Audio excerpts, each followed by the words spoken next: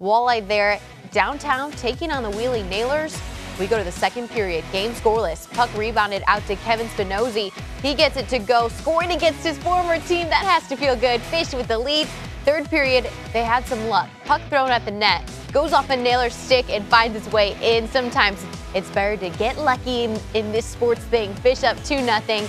Later, check this out. Wheeling bringing it up the ice. Both players running into Billy Christopoulos. Wheeling's Christopher Brown with the cleanup and score. Dan Watson not happy about it, but it counted. Yikes.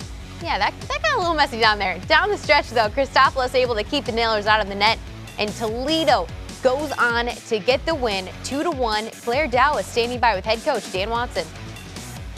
Quite a finish to that game. Penalty kill coming up strong. All contest, killed 4 of them. Billy Christopoulos kind of playing out of his mind in net. What was it like for you? Well, it was a frustrating win. I'm not going to lie to you. A lot of calls going against us for no reason. The standards are certainly different than what they should have been. But with that said, our penalty kill, they stepped up big. They stepped up huge, especially the 5-on-3. The last penalty kill, the 6-on-4. Our guys, they bought in. They blocked some big shots. They cleared pucks when needed. And like you said, Billy he played outstanding here tonight. What did you tell the guys after that controversial Wheeling goal? Well, just stay with it. Obviously, we'll go back and look at the video. They didn't show the replay right away. We think we know what happened for sure. I know they went and checked it just to make sure the puck went over the line. I get it went over the line, but there's a lot of stuff before that.